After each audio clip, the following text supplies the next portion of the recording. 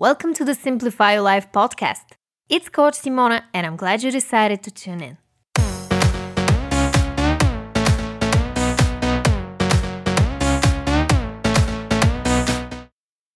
Hey everyone! In today's podcast episode, we're going to talk about the meaning of self-criticism. And I will share with you 3 in-depth tips on how to stop being critical of yourself. If you're new here, welcome. I'm Simona, certified life coach and author of the book 111 Ways to Simplify Your Life. I make weekly podcast episodes on personal development, so if that's something that you're interested in, make sure to subscribe. Now, before we get into my 3 tips on how to stop being critical of yourself, let's talk about the meaning of self-criticism and where it actually comes from. Self-criticism is all about having a negative evaluation of yourself, often as a result of failing to meet your own standards or expectations. So in a nutshell, when you criticize yourself, you're seeing yourself in a negative light and attributing unpleasant events or circumstances to your lack of competence or knowledge. Now, let's talk about where self-criticism actually comes from. Individuals who are highly self-critical often had a difficult relationship with one or more of their parents or primary caretakers growing up. Self-criticism may be a result of not meeting your own emotional needs, trying to be perfect at everything, or having unrealistic expectations for what you can achieve. Let me give you a few examples. Let's say you had a parent who was obsessed with cleanliness and order, but you were a bit clumsy growing up and sometimes spilled things. An overly critical parent in this case would scold you for spilling things, yell at you, and criticize you by calling you names. Years later, you will internalize their voice and criticize yourself every single time you spill something, or think your house is always messy, no matter how much you clean it. Another example, let's say you had a parent who wanted you to excel at everything. They pushed you hard to be the best at school, get all the awards and gold stars in the world, and every single time you came home with anything less than an A, they yelled at you or grounded you. Now, years later, you've internalized their voice and have impossibly high standards for yourself. Maybe you see anything less than perfection as a complete waste of your time and are often critical of yourself when you take even the smallest break. Plus, you also feel guilty because you could have been working instead. Now, that leads me to the next important question. What is this internalized voice of our critical parents or primary caretakers? To make it simpler to understand, let's call it the inner critic. Your inner critic is always there, lurking in the background, narrating, and saying mean critical things that you used to hear growing up. It's so ingrained in your psyche that you don't even have to think about it. It's always there. So what can we do about it? Let's get into my first tip on how to stop being critical of yourself. Become aware of your thoughts. The fact that you're looking for a solution for self-criticism and you want to change the way you talk to yourself means that you're already one step ahead and you're aware that there's an inner narrative that you need to change. So let's talk about becoming aware of your thoughts. What is the easiest way to spot them without reacting and replace them with more helpful ones? There is a great tool I use with my clients called the Automatic Thought Record tool. It helps you track the link between your thoughts, emotions, and behaviors. In the case of having self-critical thoughts, the first thing you need to do is pay attention to the most repetitive negative thoughts that you have on a daily basis. They could be something like, I don't deserve this. I will never be successful. They're so much better than me. The next thing I want you to do is download it for free by visiting bit.ly/thoughtrecordtool. Now, after you open it, you fill in the situation that provoked you to have these negative self-critical thoughts. For example, you were scrolling on Instagram and you saw these beautiful models who made you feel self-conscious about your body. So you start having self-deprecating thoughts such as, I'm ugly. Why can't I look like that? I will never find true love, etc. Write down in the second column all of these thoughts. Now, I want you to assess the emotions you felt as a result of these thoughts. Maybe you felt angry, sad, frustrated, anxious, jealous. Write all of these emotions and rate them on the scale of 1 to 10, with 1 being the weakest and 10 being the strongest emotion. Now, in the third column, you're going to fill in the behavior you engaged in as a result of these self-critical thoughts and negative emotions. For example, you spent 10 minutes stalking a celebrity's profile, then went on to watching their stories, then felt even worse about yourself, and decided to open that big bag of cookies and drink some wine to escape the pain. Okay, now in the last column, I want you to think of an alternative behavior you're gonna engage in next time you catch yourself scrolling on Instagram. What can you do to stop comparing yourself so much and beating yourself up in the end? Write down anything that comes to your mind so that you will be prepared next time you catch yourself in a negative thinking loop. To download your free copy, just click the first link in the description box below or visit bit.ly/thoughtrecord2. Okay, now that we've learned how to become aware of your negative thoughts and change the way you react to them, what is the second step you can take to stop being critical of yourself? Develop self-compassion.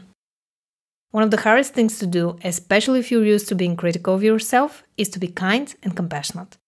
So I want you to start slow and realize that developing self-compassion is a process that won't happen overnight.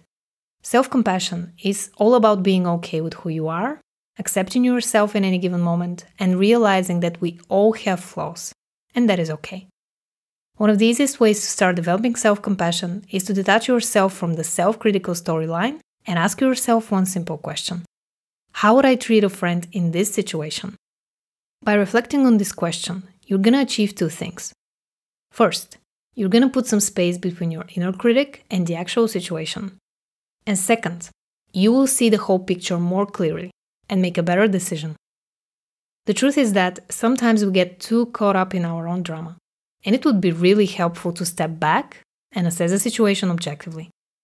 By thinking about what you would advise a friend in this situation, you're going to come up with a plan and be proactive, instead of sulking and repeating the same self-critical narrative over and over again. Now, if you want to learn even more ways on how to develop self-compassion, make sure to listen to episode 109 after this one. I will leave a link below. My next tip on how to stop being critical of yourself is to accept yourself for exactly who you are. Becoming aware of your self-talk and being more compassionate with yourself will naturally lead to self-acceptance. But there are also specific things you can do to accelerate the process. The first thing you can do to accept yourself for exactly who you are is to get to know your strengths and weaknesses.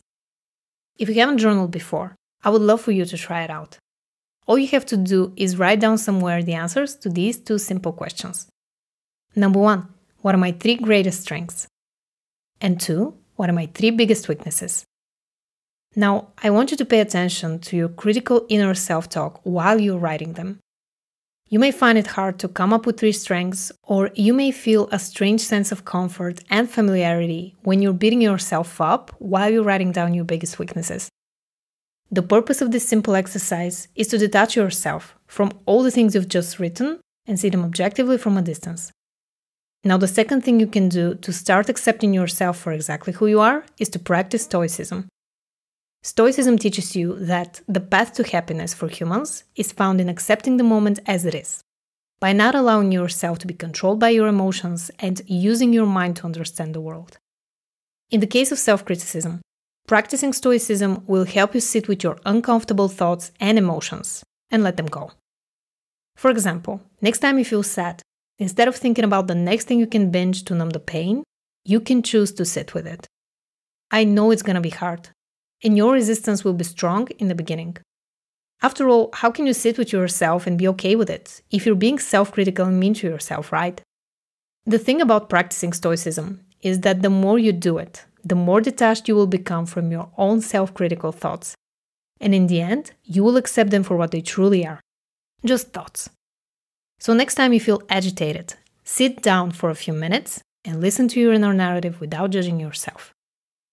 Notice the sensations in your body, the tension you feel. See what's happening with your breath. Do you feel pain in certain parts of your body? Become the silent observer and let them go. Now, if the concept of practicing Stoicism is new to you, check out episode 89, where I guide you step by step on how to do it.